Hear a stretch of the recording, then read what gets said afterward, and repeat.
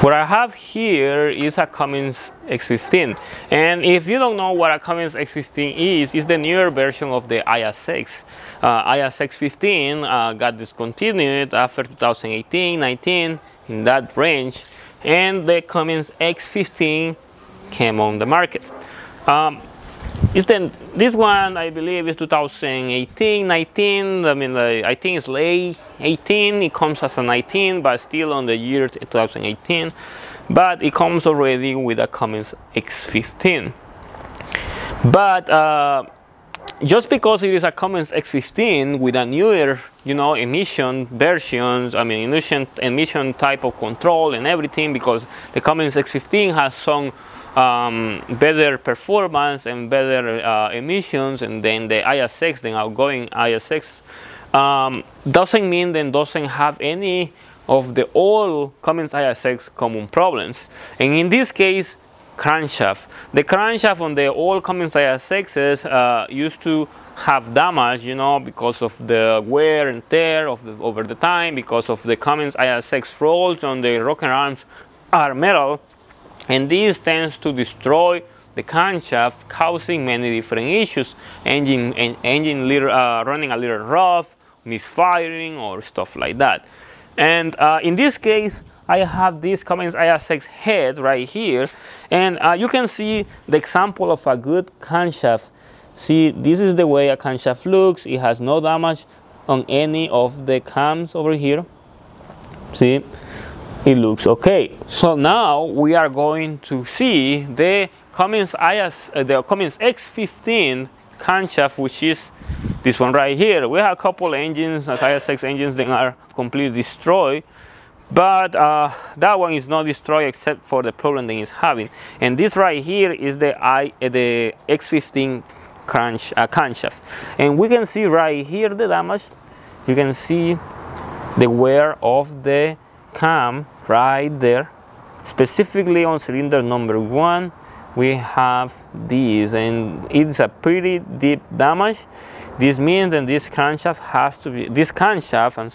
has to be replaced, because the engine is not going to work properly, because we have a tolerance reduction because of the wear here. And also this damage is going to be present on the rocker arms of this engine, which are over there.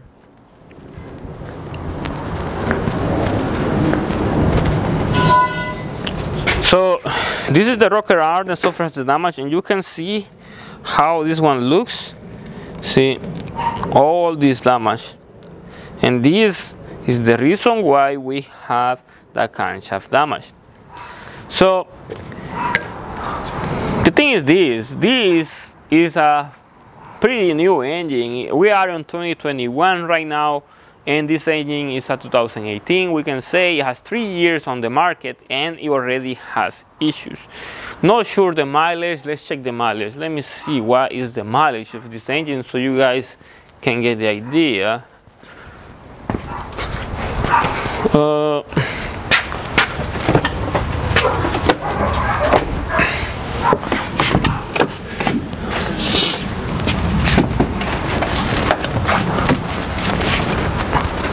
Okay, it is a 419,000 miles. That is a pretty low mileage. 419,000 miles. So that is leaving half million of miles, and this engine is already failing. That is not good, because the X15 supposed to be an updated version of the ISX, then was made to we can say discard some of the common problems that the ISX used to have in the past.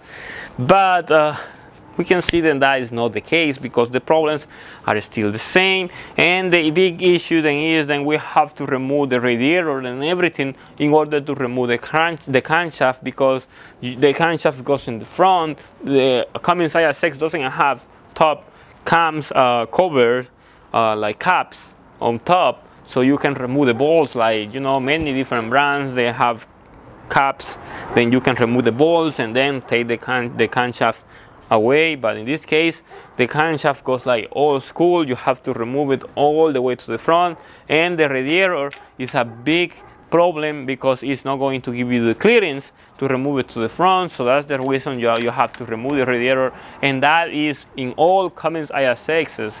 If you have a 2000 Cummins ISX, you still gotta do that. And if you have a 2021 Cummins X15, and still gotta do that. So because they carry pretty much the technologies, engine looks pretty much the same. If you look at ISX versus X15, it looks kind of the same. Some difference here and there, like, you know, crankcase filters, EGR coolers and stuff like that are different, but other than that, it looks kind of the same because the engine doesn't change that much, but it still carries all the common problems when I am talking about mechanic components. When it comes to electronics, that is going to be a different thing because electronics are different. But when it comes to the engine block itself, with components of the engine are very similar, so the common problems are going to be carried on with time. But it is just a little, we can say,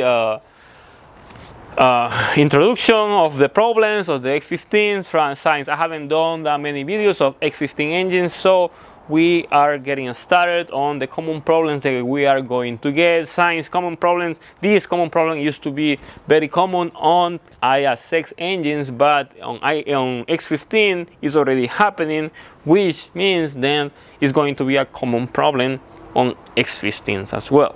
But if you have any type of suggestions, questions, or anything to add to this video, specifically to these X15 engines, just comment below.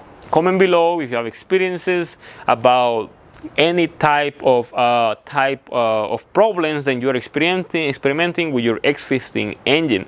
Science is the new on the market, and is the engine that is going to be over the road in a couple of years as a used truck for many of you. So that's the reason why it's very important for you to start getting the knowledge on the comment section, answering questions or giving your opinions about it.